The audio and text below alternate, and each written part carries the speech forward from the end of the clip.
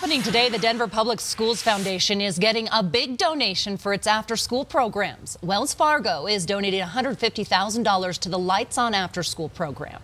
We know academics are key, but also the ability to be in a safe and enriched environment after the bell rings.